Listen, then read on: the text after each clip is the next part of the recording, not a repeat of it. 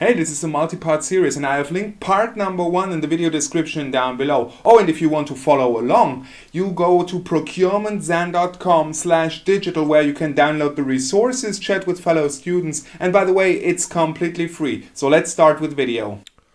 Alright, so in this video we are going to cover why Knime is based on Node, or why it is a Node-based application.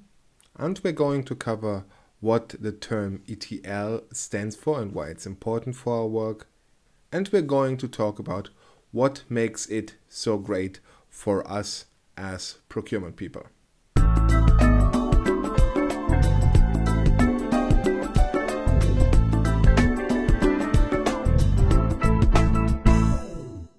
Alright, so Knime is great at what is called ETL. And ETL stands for extract, transform, and load. So basically what you do, you extract data into the Knime Analytics platform from a source file, from a database, from wherever you host your data. Then you transform the data.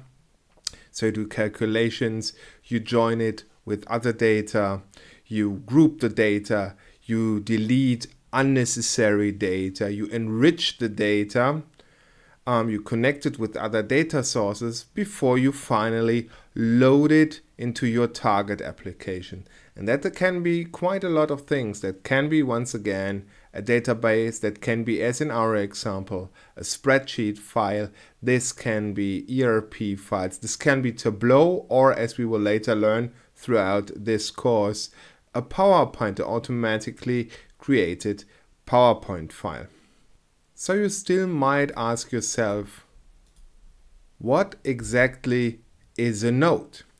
Well, let us first do a short comparison. Just imagine you have a data project, a report you have to do, and you have to do it from start to finish. Usually, if you do it in applications like Tableau, Excel, Power BI, and so on, you do major steps, big complicated formulas, big pivot tables, this kind of thing to come to a result. And the problem with that is that you might discover that you're on the wrong way very late, because the best thing that happens if you're on the wrong way is that you get an error message, but sometimes you don't even get that, you just get wrong data and you don't recognize it. With Knime, it is different, because in Knime, you make small steps, micro steps, so to say. So these are mini steps. And at first, this sounds like a big disadvantage, but from my point of view, it's one of Knime's biggest advantages, because it allows you to control the result of your work immediately. So a node in a Knime workflow does one thing and one thing only. If you remember the Excel reader node from the very first workflow we built together, that Excel reader does just one thing. It reads an Excel file. It does not calculate anything. It does not delete rows in any way. It does not pivot data in any way. It just reads an Excel file. But the big advantage, if you remember, we right-clicked on the node and had a look at the output file. If you remember that, we could immediately control if the program did what we wanted.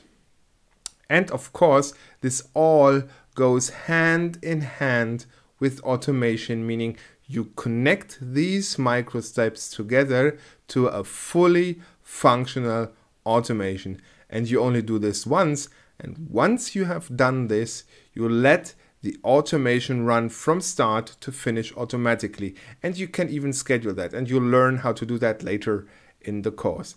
Besides this obvious big advantage, it has several other advantages to go these microsteps. And one of the other advantages from my point of view is that you can also learn a lot, especially if you're new to Knime. You immediately learn what a specific thing does in Knime. especially when we also look at the visual language that Knime uses. It's basically data science on a low-code or no-code platform, if you want. It is also a very agile way of working, which gives you fast results. So Knime allows for a fail-fast principle, which is a very, very good thing, because not only do you learn a lot, but you immediately recognize what doesn't work, and you find your way to the path that does work for you.